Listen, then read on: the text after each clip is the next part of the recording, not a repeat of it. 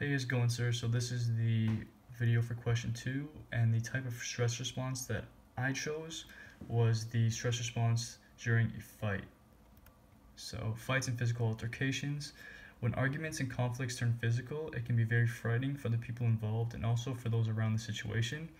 Fights are very unpredictable. Someone may be carrying a weapon and decide to use it. The wrong person may get involved by accident, and someone might sustain great bodily injury or possibly even die. For these reasons, our bodies have a physiological reaction in response to dangerous situations involving physical conflict. This response is often referred to as the fight or flight response. So the initial stimulus, so you're at a bar and someone pushes you hard for getting in their way, you now have two options, fight or flight. The physiological response will most likely be the same. So the first area in the stress response feedback loop is the monitor receptor, which is the sensor that responds to the stimulus. And the sensors in this case would be your eyes and ears sense the danger and send this information to the amygdala. And then you have the control and coordinating center. And there's two here. So the amygdala, responsible for emotional processing, processes the sensory input and then relays this information to the hypothalamus. And then the hypothalamus acts as the command center of the brain as it communicates with the rest of the body via the autonomic nervous system. It controls involuntary body functions such as breathing, heart rate, and the dilation and constriction of blood vessels. In a fight or flight situation, the hypothalamus stimulates the sympathetic nervous system, responsible for the fight or flight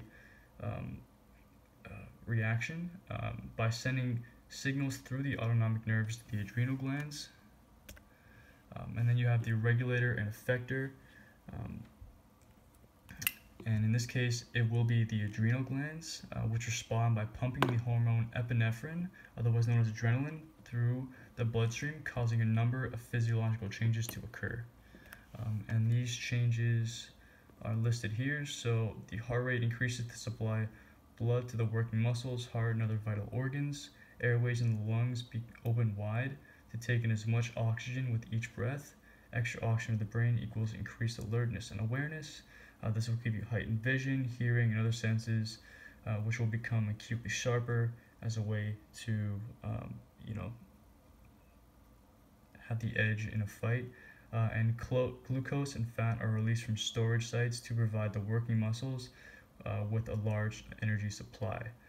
Right, so in a situation where you'll have to run, you'll definitely need a lot of glucose and fat if you need to run very fast over a short period of time, or also over a long distance. And is the stress response in a fight a positive or negative feedback loop?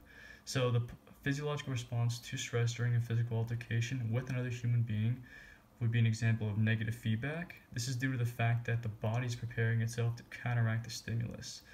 This way you'll be able to fight better and also escape more effectively. And this is the drawing of the feedback loop. Okay, thanks.